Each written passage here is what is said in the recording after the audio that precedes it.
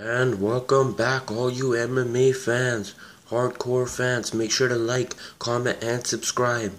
Breaking news: UFC fighter cbdolloway gets busted for steroids. Yes, that's right. cbdolloway just got popped for ANASTROZOLE. That's a woman substance they take to fight breast cancer, but in men it works as blocking estrogen and blocking other drugs.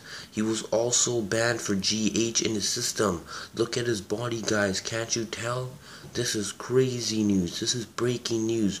UFC fighter cbdolloway has been suspended for 2 years for use of steroids in the UFC. What do you guys think about this? Do we need a clean sport?